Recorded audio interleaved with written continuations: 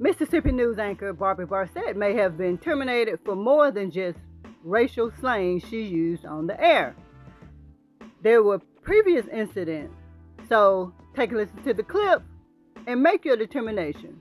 Was she fired for the slang, or was she fired for previous insensitive comments?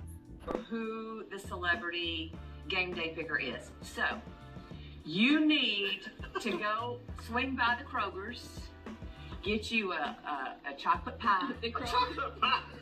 A chocolate pie. Well, pecan pie would be just as fine. And you need to go offering it to some of those guys working behind you. And get the scoop. And see if you can get the scoop from one of those for return.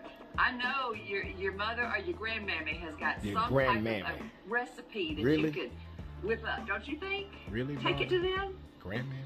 She got time. They might have a recipe or